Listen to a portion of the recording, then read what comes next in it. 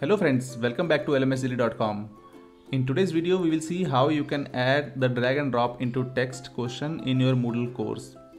The drag and drop question is pretty useful whenever you would like to test the students' understanding about a certain topic quickly and easily. So let us see how you can add the drag and drop into text question in your Moodle quiz. First of all, you need to make sure that you are logged into the Moodle as a teacher and then navigate to the course where you would like to add the question. When you're on the course page, you need to go to the question bank.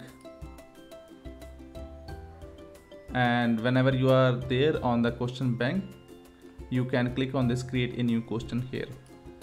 Now you will see the list of available question types on your Moodle platform. It might be different for you depending on the configuration by your site admin. So you need to select this drag and drop into text. So you will see a description on the right panel which says that missing words in the question text are filled in using drag and drop.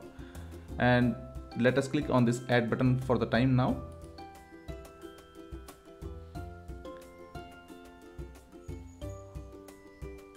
Now on the question editing window, you can first of all change the category for this question. In the second field, you can define a question name here for this question.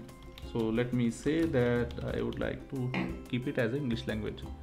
It will not be displayed to your students. It will be just for your question bank and it will be displayed only to the staff members like teachers and admin. In the question text, you can define your actual question.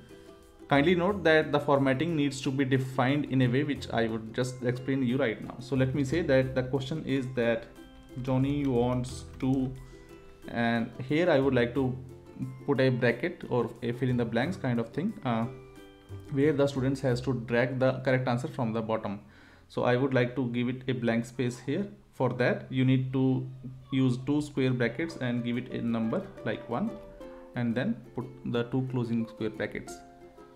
So here I would like them, Johnny wants to play with his or her friends and he wants to do with them. So in the third option, I would like to give them like running or swimming, any option. For the question status, you can keep it as draft. Whenever you are not completed with the question, you can keep it as a draft. It is advisable from our side. Then in the next option, you can put it change the default mark for this question. And in the general feedback, you can provide your feedback for attempting this question. Now you can give your answers in the choices section here.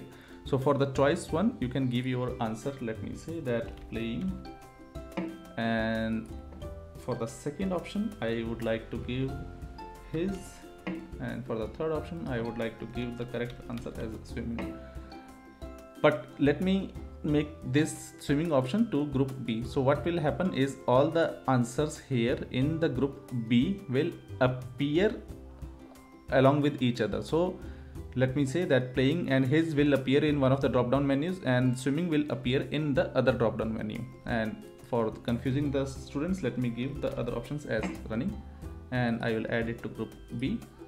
And here I would like to add a play for this group A and I would like to also show her for the group A. And whenever you are done with all the options, you can choose the default options for the combined feedback and the multiple tries and click on this save changes button here.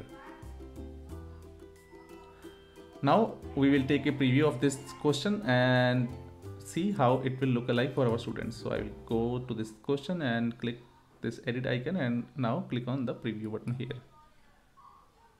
So here you can see that the options for the group B are shown in a different color. Options for the group A are shown in the different color, so that student will have a clear understanding what can go in which field.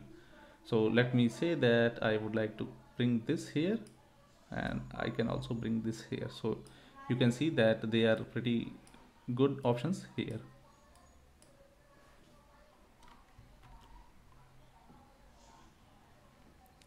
So you can just simply drag it here and put it here.